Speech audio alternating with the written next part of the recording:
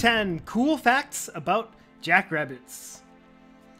These animals may look like a bigger version of cute bunny rabbits, but in fact, they are not rabbits at all. Jackrabbits are wild animals called American desert hares. Hares can stand on their back legs and throw punches like a human boxer. They can jump 10 feet, they can bite your finger off, and unlike true rabbits, they can eat meat. But why do jackrabbits have such big ears, and what's up with that jiggly nose? Let's find out today on Animal Science TV. Fact 10, a terrible name. Take a look at these ears on the jackrabbit. They are very similar to donkey ears, don't you think? The donkey's nickname is Jackass, and that's where the jackrabbit's name originates from. Mark Twain is most famous for writing the fictional book titled The Adventures of Tom Sawyer, but the author himself did some real-life adventuring in the deserts of the western United States. In the 1800s, during the gold rush, he noticed a peculiar-looking rabbit with huge ears.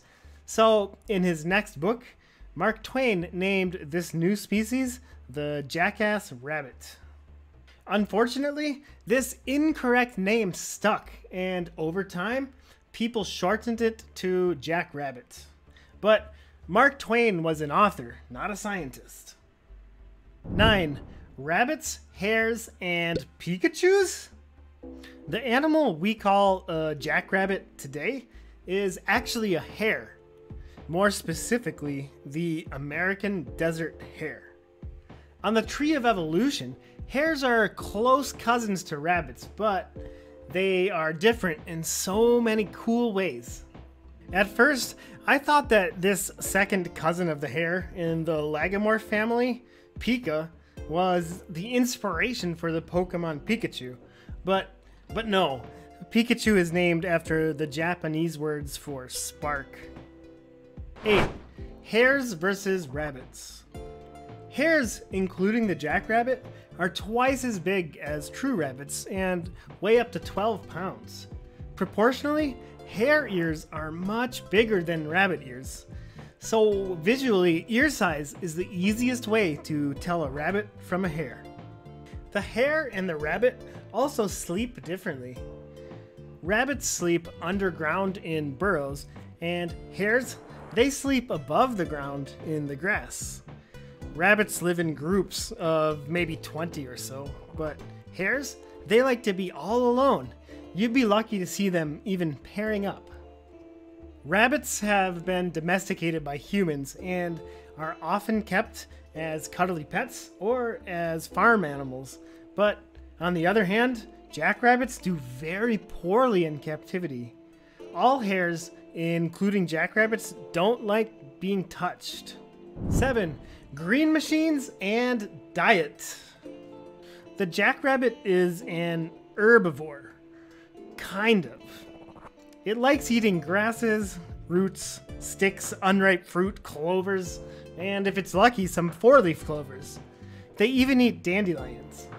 Leave me a comment. Have you ever tried to eat a dandelion?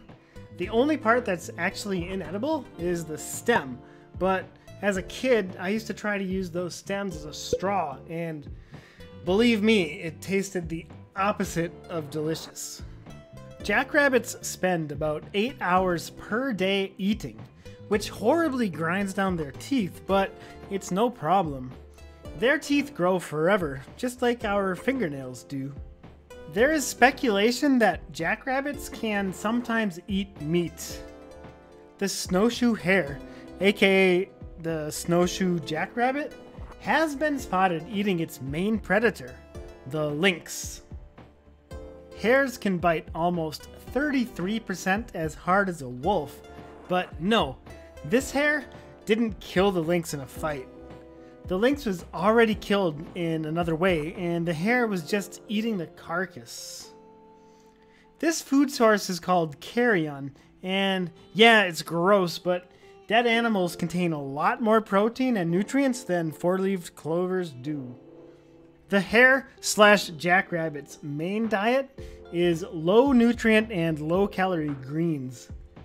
This food source is so poor that the jackrabbit will even eat its own poop to give it a second chance at digestion. 6. A tasty snack. The world is surprisingly dangerous for jackrabbits. They are a popular food item for many animals. Most of the big predators that live in the American desert ecosystem will try to eat jackrabbits.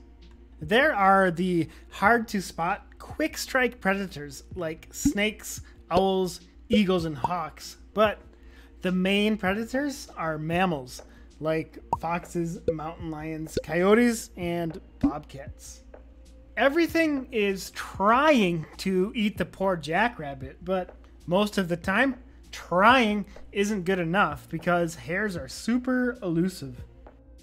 5. Natural defenses. A healthy adult jackrabbit is almost impossible to catch. They can run 45 miles per hour, but they're more famous for their ability to jump in these zigzags. They can jump about 10 feet with each double-legged step. The hare's predators are bigger than the hare, so they have more mass and can't turn as fast as the hare can. Less momentum to the rescue.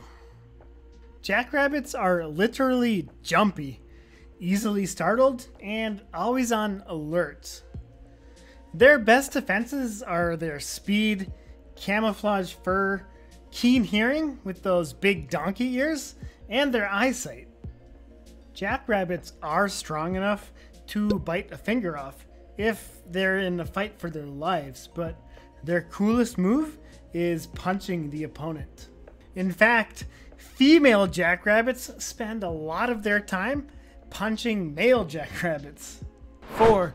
Jackrabbit babies are not called bunnies.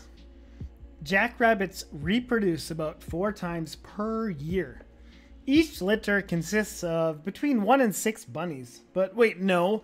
Remember, jackrabbits are hares, not rabbits. Baby hares are called leverets. Interestingly, when the leverets grow up to be adults, the males are called jacks and the females are called jills. Jack and Jill went up the hill to fetch a pail of... Wait a minute, this is Animal Science TV, not Nursery Rhymes TV. Leverets are very different from bunnies. Bunnies are born completely blind and hairless. They can barely move. Baby rabbits are helpless. But on the other hand, jackass hare babies are born ready to run within hours. They already have hair and their eyes are wide open. This is probably because rabbits are born in the safety of an underground burrow, while hares, they're born on the open grassland and they might need to escape predators within hours of birth. Jackrabbits mate much like birds do. The male chases and plays with the female to show off his skills. The difference is that with birds, the female can just fly away, but with hares, if she doesn't like him, well, she'll just stand up on her back legs and start punching him away. These jackass boxing matches are quite a sight to see. Did you know? The jackrabbit lives in all 4 of the major North American deserts. Here is a map of the jackrabbit's territory. Your best chance of finding a wild jackrabbit is in South Dakota. But these 4 major deserts span further south than you might think, deep into Mexico. The 4 major North American deserts are called the Great Basin, the Mojave, the Chihuahuan, and the Sonoran deserts. 3. Elephant ears. Elephants and jackrabbits co-evolved the same mechanism for cooling themselves down. They both have wide and thin ears with a lot of surface area. The ears can spread hot blood into the capillaries just below the skin. Ears have almost 0% fat, so the heat can dissipate from the blood through the skin into the air, right out of the ears. Fat is insulating like styrofoam, so even in us humans, heat can leave the body easier from the ears than from the belly, because most of us have some heat-trapping, insulating belly fat. 2. A jiggly schnoz. What's up with the jackrabbit's nose?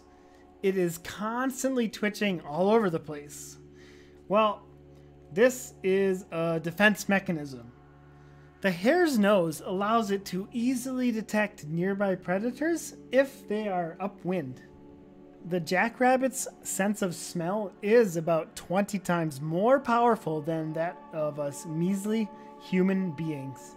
Also, hares use their schnoz to communicate body language. I can't understand what a jiggling nose is communicating, but other hares can.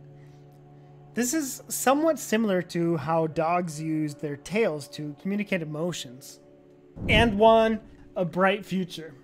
American desert hares, aka jackrabbits, are listed by the IUCN under the status of least concerned. I'm happy that finally one of the animals we covered on Animal Science TV is at least relatively safe. While the jackrabbits in the USA are doing okay, there is a species in Mexico that is critically endangered and needs our help. The Tehuantepec jackrabbit will probably disappear soon because of human activity. Today, we are building on their territory and hunting them for food.